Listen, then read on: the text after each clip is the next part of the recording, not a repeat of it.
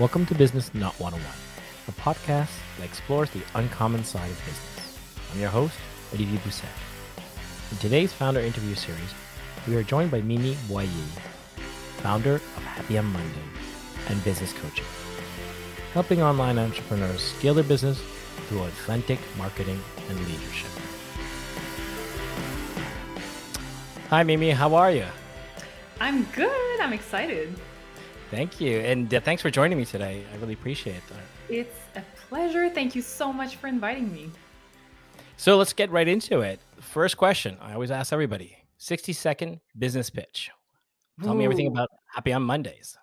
Yes. So Happy on Mondays is my mission, my life mission. But what I do with clients is I help them build businesses that are really fully aligned with their authentic self. And we do that through high ticket coaching and online marketing that is completely genuine and real and authentic. So what was the aha moment behind it? What made you suddenly go, this is my calling instead of working 9 to 5 at a company?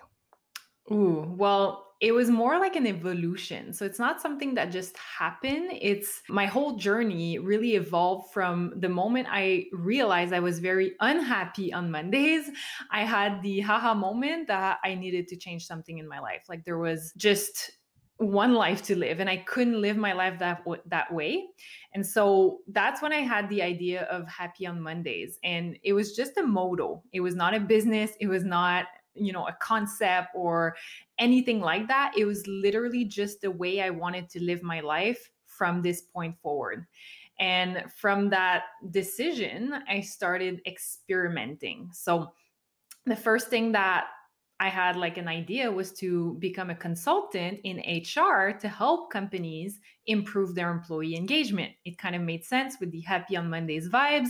And I started working on this project. And eventually, very soon, I got hired in a company as an HR leader. And this led me on a journey of realizing that it was not quite it. There was something else that I was missing and craving. And so from that job and that role, I started coaching because, as an HR professional, you're constantly coaching employees and even the leaders in that startup. And so from that experience, started my career coaching business, which happened organically. People were just curious about how I had made some transitions in my career and how I was able to go from sales to HR and really like navigate those pivots very like effortlessly. And so from always having requests to go on coffee dates and to get my insights on their pivots, I decided to start doing this like more professionally and start my career coaching side hustle, which grew and grew and grew to the point where I was able to go full time in my business. And at that point, people started asking other questions like, oh my God, how did you do it? How did you go full time in your business? Which then led me to teach them how to start their own side hustle and then their own full time business. So that's kind of how it all evolved. But it all started from that unhappy place in the corporate world. That's super interesting. Now we're connected on LinkedIn, and I remember seeing your post, and so I've sort of followed you very quickly through a big part of your career just by seeing the posts. And I was always amazed at the speed in which you grew an audience. And one of the questions people always ask me is like, when I do this, I always struggle to get an audience. Did you find that was one of your roadblocks, was getting an audience, or is it something that came naturally, just ready from all your connections and sort of just cultivated them?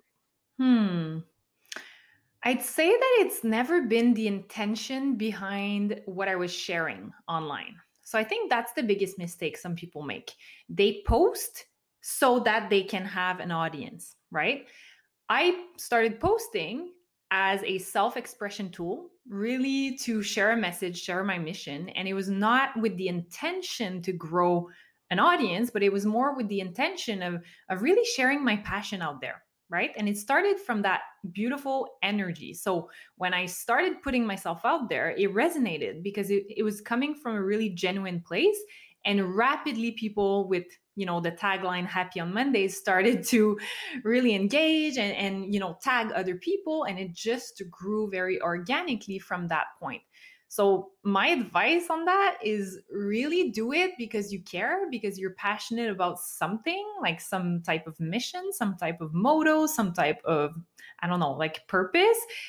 And then just do it for you first. And then you're going to attract a lot of people from that place. So it was completely organic. It was just sort of came along. Yes.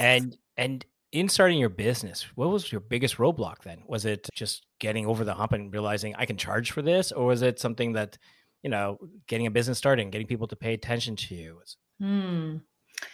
Well, challenges have evolved quite a bit. So it's like when I started, the biggest challenge was to see my own value, see my own gifts, and understand how this could be converted into a business. That for sure I like had struggled with for probably a few months when I was side hustling. It was like I was trying to crack a code, but really the answers were already within me, but I was not seeing them.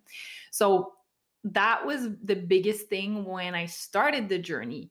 Now, along the way, there's been many different challenges. One of them being the capacity to adapt to different needs, constantly evolving. So not being so attached to one idea because my business evolved so much in the past 3 years, and being able to kind of be flexible with that and follow my intuition and follow where my market was kind of leading me at. Very interesting. So it really was, you had sort of like self-doubt, right? So like we go through that, like, am I really the right person to do this job? Am I equipped to do it? I think that self-doubt is something that every entrepreneur goes through. And that's really sort of normal, but it's scary as well.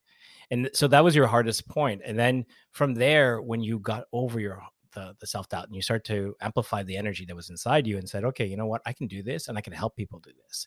You went from helping individuals to realizing you can actually sort of a fleet of coaches to help multiple people. Mhm. When did you decide that was the spot for you, that you were going to teach other people to become coaches? It's funny. It almost seems like I haven't decided. It's more that my people decided for me. So the Interesting. way I do my business is I have a vision of what I want to create for myself. And while I'm going for it, I'm documenting the process. So what that does, it attracts people who want to create something similar to what I created today, and are on the same path towards what I'm creating for tomorrow.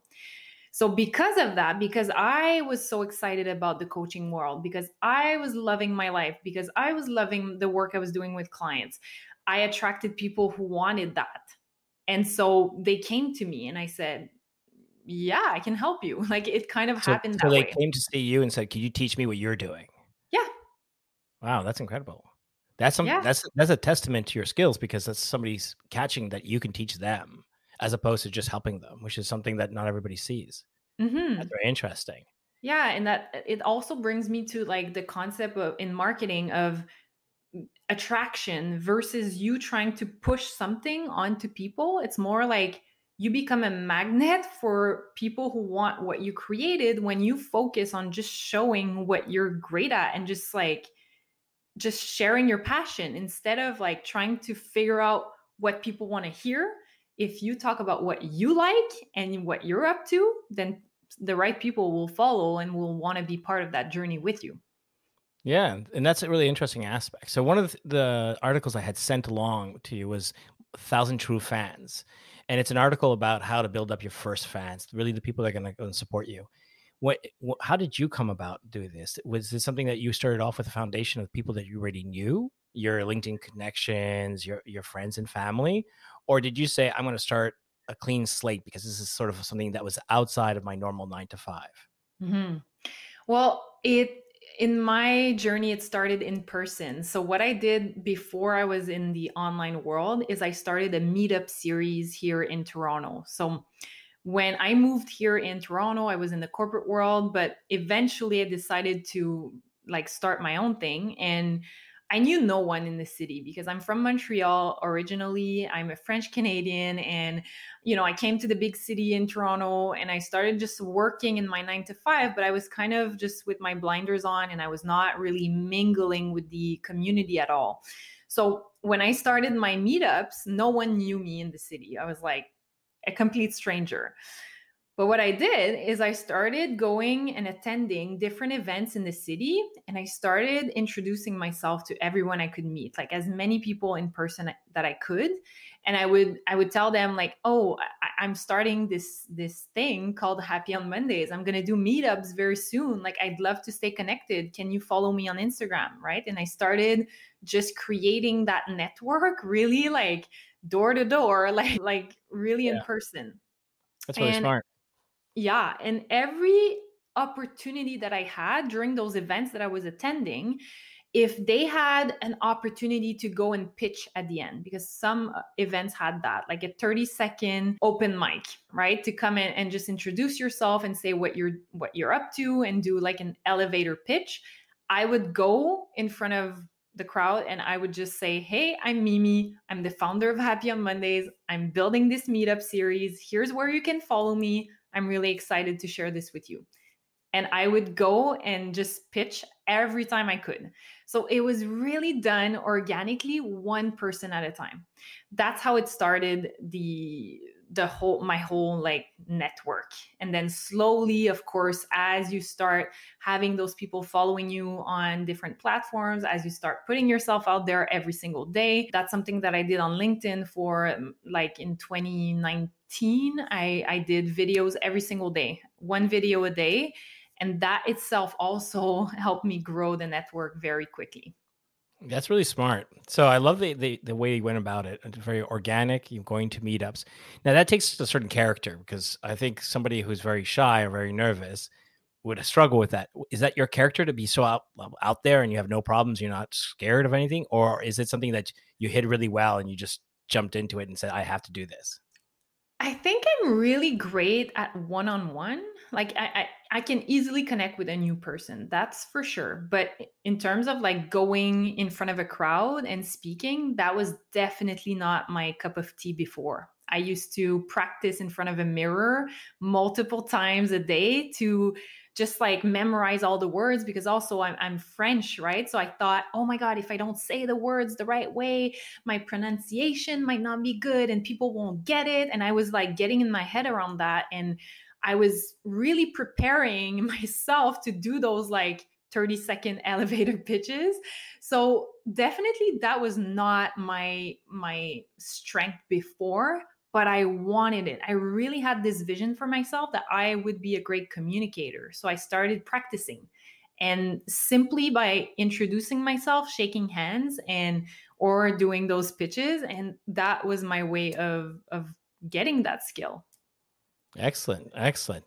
Did you at any given time, once you start to grow momentum and you got your organic group and your following, did you go and look for paid advertisements, or did you start looking at affiliate programs to sort of promote yourself, or did you say, you know what, I'm just going to continue down this path of solely one-on-one and then grow my audience and my membership? Well, what happened is with the meetups, we had some sponsors that were sponsoring the events. So that was like my first way of monetizing the business. It was through sponsors and partnerships with the events. But then when I pivoted to online coaching, which again happened organically because I just felt like the meetups were not getting me like the same, I guess, the same outcome than a post on LinkedIn could. For example, if I was hosting a meetup, there was 100 people, which was amazing. But then one post on LinkedIn could give me like 5,000 views easily, right? And I have had some posts that went like completely viral. So it was like, is it really where my future is headed, right? Events in person. And I think I was like also kind of like seeing in the future that, in-person events could not be a thing of the future. So Yeah, I who would have known, right? who would have known? But I'm glad I did that pivot, definitely. And when I went on my business, what I started with was really organically promoting myself. So I didn't do any ads or anything like that, but I started with one-on-one coaching. So signing one-on-one coaching clients one at a time. Yeah, that's really interesting, and I agree with you. Meetup actually is a great platform to meet people, but it's also something that's very weak. It's hard to communicate, keep track, and it's something that it's you can start something there. And if it's very simple and very local, you could do it. But I agree. A lot of people who've tried to monetize meetups or to create something from it have struggled. So that's Yeah. interesting. So you went and converted before the pandemic, I'm assuming, to online. Yes. And so when you create these online courses, how do you feel like you continue the momentum? Because obviously if you're busy teaching, then you're getting people to, you still have to go on LinkedIn to create posts and create the sort of like the buzz around your events. Do you use your customers also as referral programs to start getting you other customers? Are they your primary way of getting new customers? There's a question. Yes, so I do have a referral program, but this is not my primary way. So this is something that is great, additional new clients coming into my world, but the main, I guess, way of getting clients is still my own organic marketing strategy. So how to balance this whole thing? So I'd say it evolved quite a bit as I scaled the business. When I started, it was quite manageable because I had just a few private clients at a time. So I could be maybe coaching, 5 hours a week with 5 clients, let's say. So I had like plenty of time to do my marketing and do my discovery calls as well. But eventually I scaled to a point where I had like over 20 discovery calls a month. Plus I had 15 private clients at the same time. So I was like coaching for at least 20 hours a week, plus discovery calls in my calendar all the time, plus my marketing. So at some point, something had to change. Like I was a bit Yeah. burnt out, to be honest, by the end of like 2019. And at that point, I hired my first team member. I shifted my model from one-on-one coaching to group coaching to now be able to serve more people, but with less time. So those shifts happen all again organically as the business evolved and more resources were available for me to expand the team. Excellent. So the first person you hired, was it marketing, I'm assuming? It was a virtual assistant. That was my Oh, very first interesting. hire. Yeah. That's good. That's you're the third person who's had a virtual assistant, and it's great to have. I think it's something a Yeah. lot of businesses should look into because it's something that you need that extra little help. Did you start looking at? Did they take on more roles, or are they stayed only in that small virtual assistant role, or did you start getting them to do more marketing? A lot of people struggle with marketing and getting help in marketing. Did you Mm. start looking for an outside firm, or are you still doing your own marketing? I do my own. This is like the most important portion of my business because it's all about genuine, authentic content. So I cannot outsource this. No one will do it better than me. No offense, but like the creative genius is me. So it is definitely my zone of genius. And no, like I've tried it. That's the funny part is with my virtual assistant at some point I tried different things to kind of like remove a little bit from my plate, but it felt really icky. It didn't feel authentic, and I just decided not to do it anymore. So what I did for my virtual assistant, which I still have a virtual assistant helping me, is that I outsourced more and more and more administrative tasks and logistical tasks, right? When I have like calls with clients, I don't want to be managing like the invites and the links and all the things. So that's one thing that my virtual assistant does, right? So the more I grew, the less I'm doing the stuff that are not part of my zone of genius. Yeah, that's really interesting. And what I'm getting at, I completely understand. You are the brand, you are the product, so it's really everything comes out of you. That Mhm. is a lot of extra work, right, to create that marketing. So now, if I were to look at it and say, what would you tell somebody who's starting their business, whether it's consulting or freelancing, in terms of marketing? Would Mm. you give them, say, write stories about themselves or about their abilities? Where would you tell them to start? Certainly, because you have a lot of expertise now for 3 years, and you pivoted a couple times, Mhm. and you really know yourself and your stories. But where would you tell somebody who just starts off tomorrow, or let's say one of your customers, what would be one of the key aspects they should focus on? Well, it really depends on their focus, right? It depends if they're like a service provider doing, I don't know, like maybe they're doing marketing, advertisement, maybe they're doing graphic design. Like that's more like the service portion.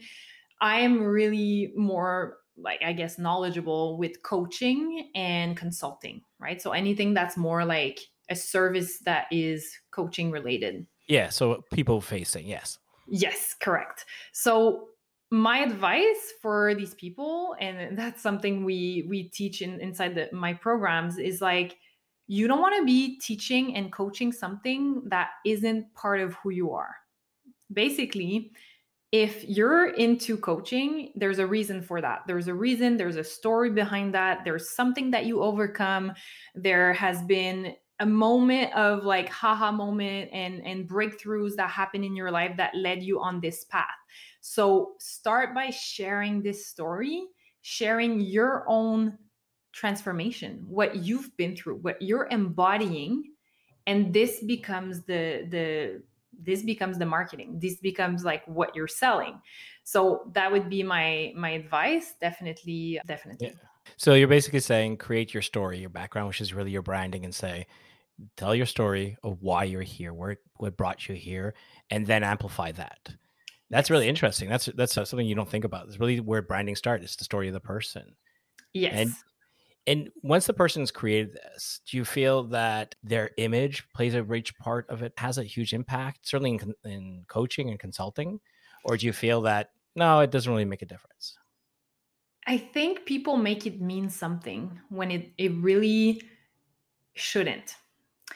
So I'm going to be very careful in the way that I'm speaking about that.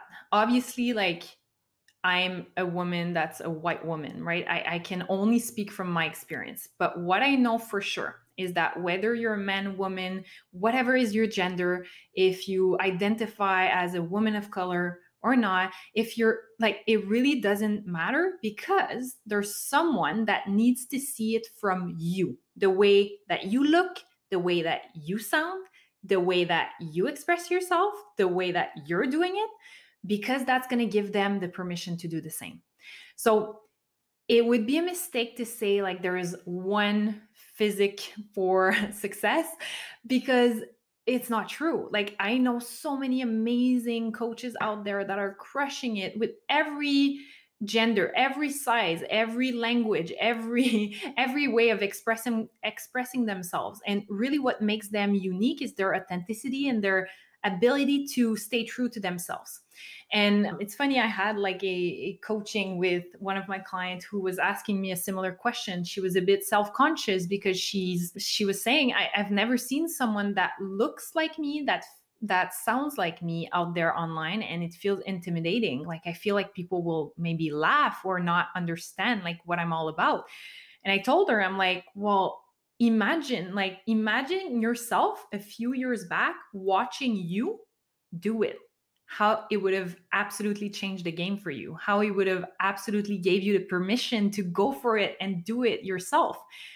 And this is why you need to be the exception. You need to lead, you need to be that person who does it. It's so important. That's really a great point. You become the voice to those people. And that's an interesting aspect. So you're really creating not only your own brand image when you're teaching these people to become coaches, but you're also directing them to say, find your audience that's looking for you. So Yes. it is really something it's not easy, because that is something that you can't just go out and plaster social media. You need to really find the people that are going to follow you. Yeah, and my opinion on that is, and I'm like very sensitive with language. So I'm like, I don't need to find the people who will follow me. They're going to find me. I need to make myself visible. And that's a big mind shift that I help clients with as well, because we tend to think that we need to find our people. And I'm saying your people will find you. You just need to show up. You need to show up. And this for me is like deciding where you're really called to show up, right? For some people, LinkedIn is the vibe. For some others, they love podcasts like we're doing right now. There are people that just love talking. Some people, they don't want to talk. They just want to write. Some people will want to be on video all day long. Do whatever is aligned to you at the moment and start expressing your message, and the right people will always find you. That's really well said. Yeah. Yeah. Let them come to you. And so from that point, when you are out there and you're really sort of like having to expose yourself, your emotional self, and because everything is out there, do you feel that it's a trait that's really a lot of coaches need to do is they need to show their emotional intelligence, the empathy, and they need to be really exposing themselves so people feel like really a genuine connection? Or do you feel like in certain coaching that's important, other coaching it's not as much? Well, the coaching I believe in, I would say yes, it's definitely a big part of it. And it's what I call self leadership, is your ability to lead yourself through difficult situations because, it will happen. Not all days will be amazing. And it's your ability to show up even in those situations and not hide, but actually just share your learnings as you're going through difficult things. So, when I look at my journey, the moments where I was the most vulnerable with my audience were the moments where I know I created so much trust with them. And I was not really doing it for that. I was doing it again for my own self-expression, for my passion of my work and my craft. But it showed people that I'm not a superwoman. I'm a regular person. I go through things all the time. And I'm willing to talk about it because who would I be if I would just talk about my wins? Like, if I'm not talking about what's really happening behind the scenes, does this really demonstrate leadership and someone that we want to work with? Not necessarily, because it doesn't show that you went through difficult times and you got yourself out of it and you're on this journey. So I find that so important and so powerful to do so. Well said. And this makes me think of when you're teaching coaches, is you get to control a little bit the aspect of telling them what you've done, what you experienced, the successes, and where you've had your failures. But when you see other people out there, whether it's a coach or a service, a person facing, business, what do you see the most people make mistakes with their marketing, their branding, and really sort of their message that sort of makes you go, "Ooh, that's not the way to do it." Mm. Well, I see a lot of people hiding behind quotes and like very generic messages, very like, I guess, like blah Yeah. messages. And it's unfortunate because I know they're doing it. It's coming from a right place. It's coming from a place where they just want to inspire, they want to be positive, they want to share it. Like, it's coming from a right place. And I also applaud their consistency because I see a lot of people posting consistently those things. But in my opinion, in my experience, this will not lead you to have results because it doesn't really show why you, right? Why should they work with you? I can read a book too. I can read a book and post a quote.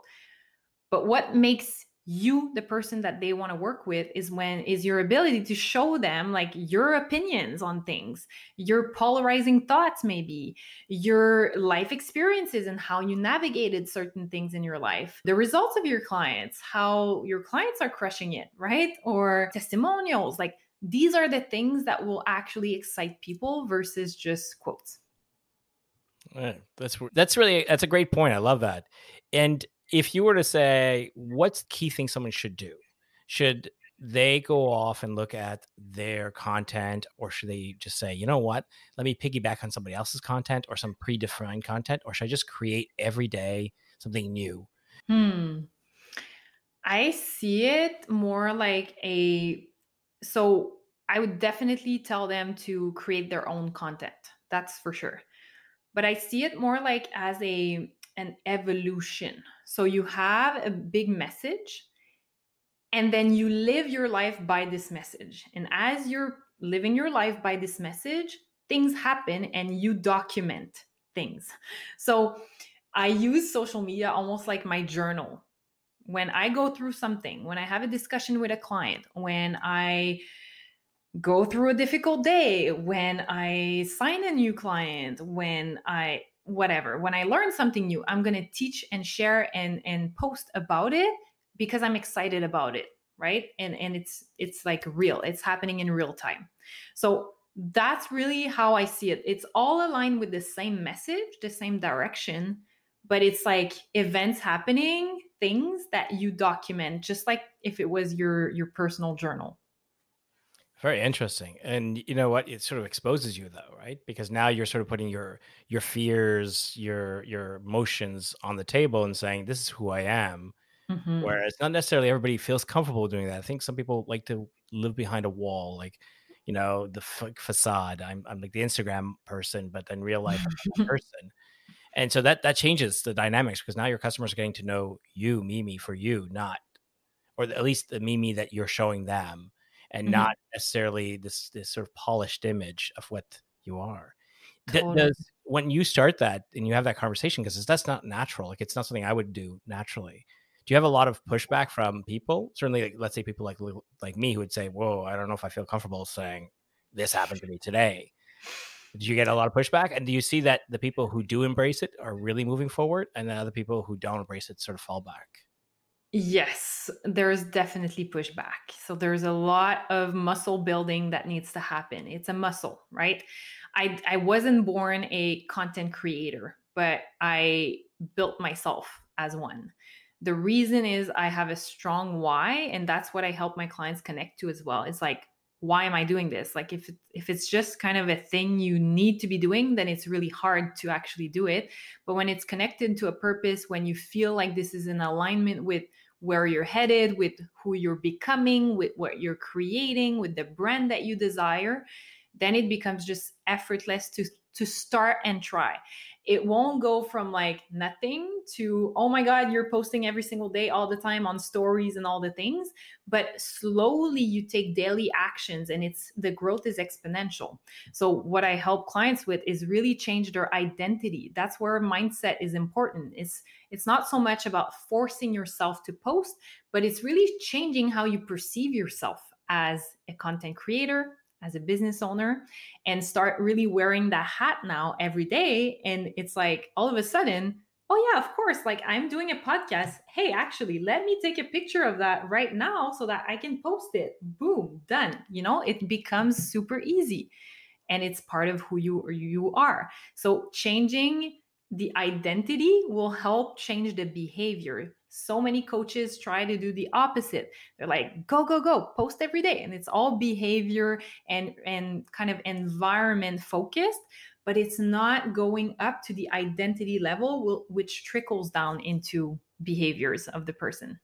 So you really start getting into their core and showing them there's other alternatives and really sort of having to get them to open up. You're really sort of like that's a lot to take in. So it must be really intensive the first couple of days in your course. I can only imagine because that's a lot to take in. Certainly for somebody, let's say, is an introvert, you basically have to break open like a walnut and be like, okay, you got to expose, but do it Mhm. in the right way. That's brilliant. I Totally. love that. It's for sure something that not all people are like ready for, and this is why my marketing is very clear. Like what you see is what you get.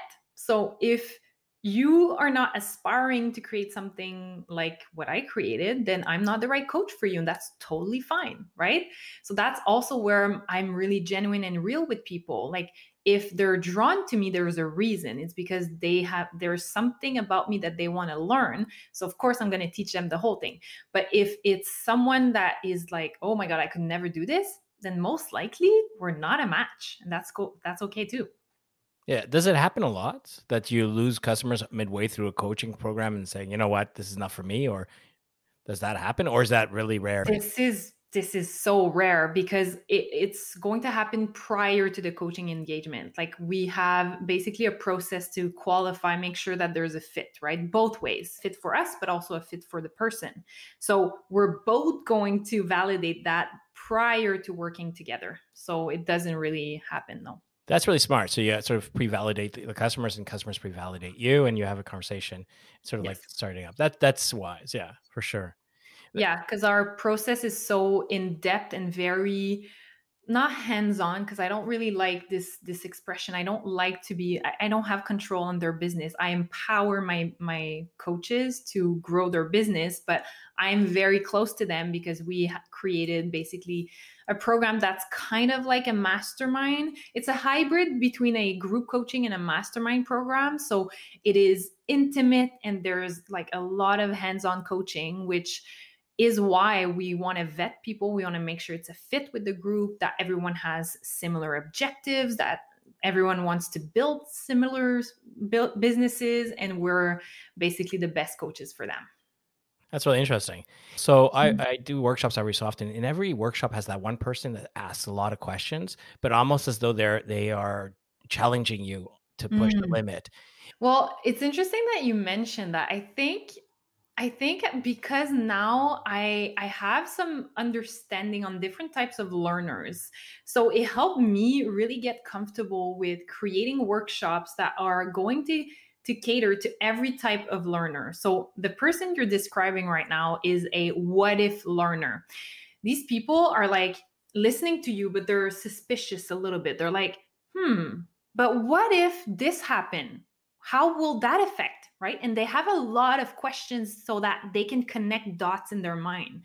So those people are amazing. It's just that you want to present information in a certain way so that you can help those people process what they're hearing from you, right?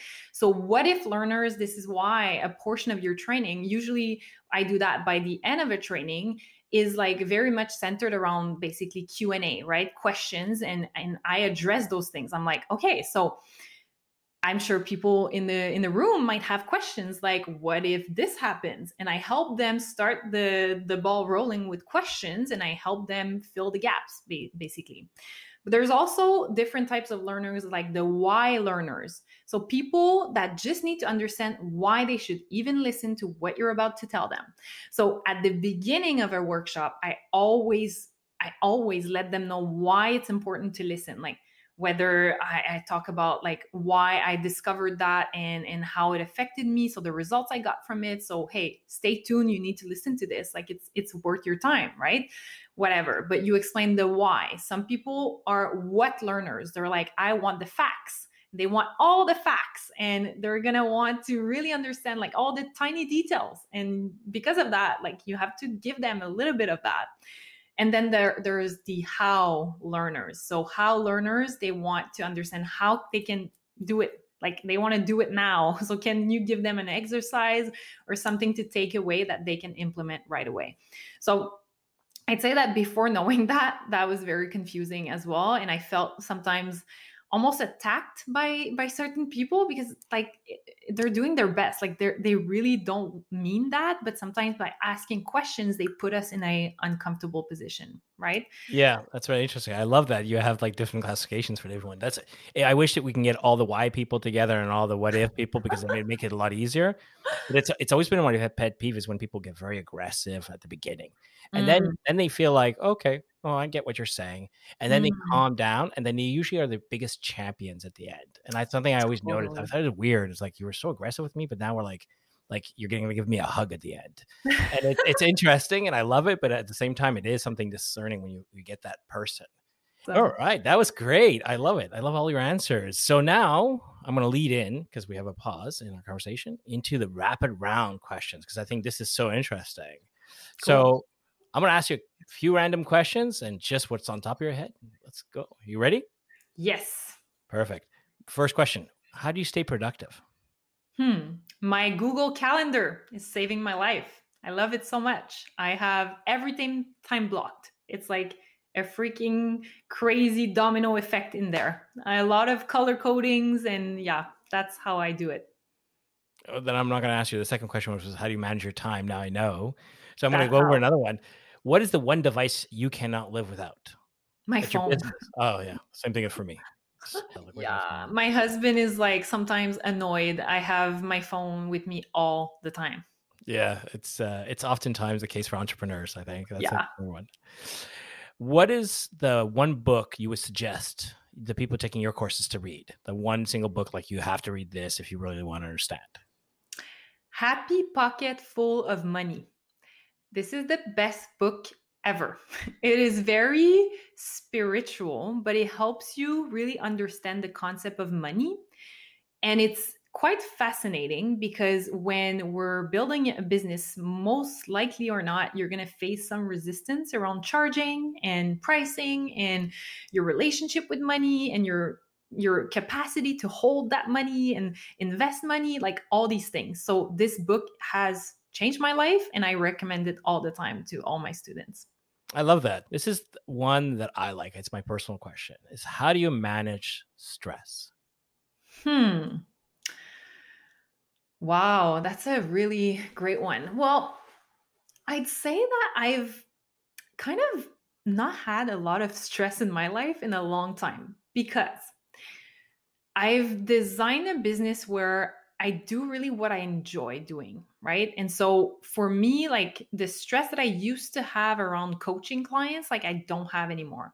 So the stress now comes more with my business growth and objectives and big goals that I have and investments I want to make and these types of stresses. But the best way that I manage it is really voicing it. So I talk it through. So I love to talk with my husband, but I'm also a self-projected projector. I don't know if you're into human design, but this means that in order for me to process any type of stress, decision, anything that's big, I need to hear my voice talking it through.